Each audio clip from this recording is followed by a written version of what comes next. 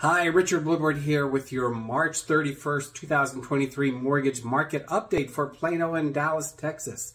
So stay tuned. At the end of the video, you're going to see actual interest rates for conventional 97, FHA, VA, and 95% conventional loans. Interesting this week, even though inflation seems to be cooling a bit, unemployment seems to be increasing slightly, which is normally a sign that mortgage rates will start declining. They actually rose slightly this week, and I believe it's more because of market liquidity than it is the actual mortgage bond rates. There's just a lot of mortgage bonds on the market, so you're not seeing the decline in rates that we would normally see. But still, again, check out the rates at the end of the video. The interest rates are in the 5s and 6s. Great time to purchase a home.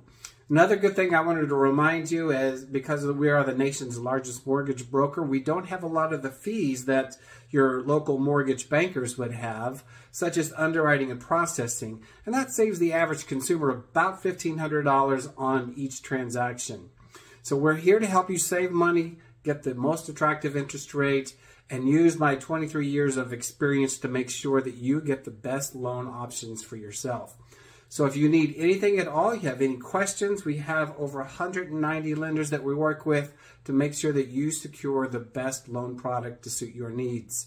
So give me a call if there's any questions I can help you with this week. If you'd like to get pre-approved, the market is tightening just a little bit, so you might want to go ahead and get a full approval so that when I call that listing agent on your behalf to help you secure that offer, we can win that offer for you. Thanks so much.